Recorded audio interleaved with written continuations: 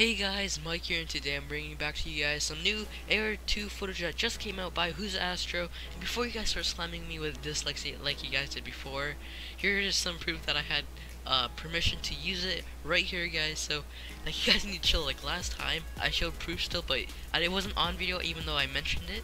I showed it in the comment section, but you guys still slammed me with dislikes. It's alright though.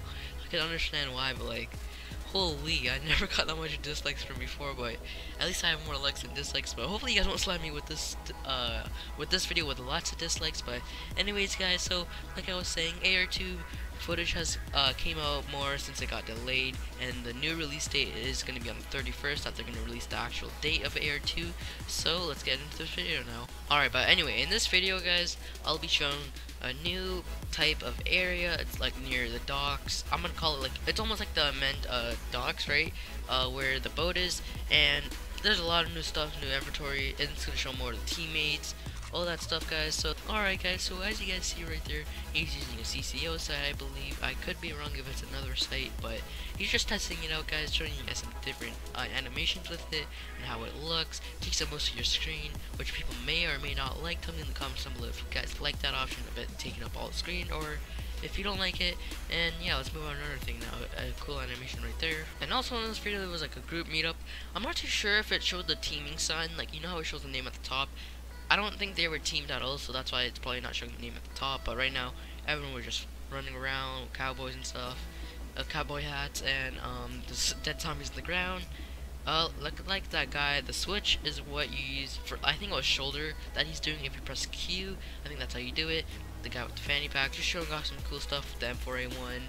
And yeah, let's move on to another thing now. Alright, guys, so as you guys see right here, he's about to go into combat with some sniping skills, I guess, right here.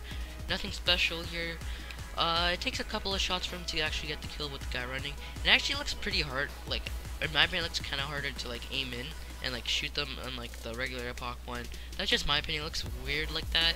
I guess I'm just not used to it, but looks like he's gonna try killing him. Looks like he just got killed actually. And yeah, let's move on to another thing now. Alright, guys, so over here is the thumbnail of this video, guys.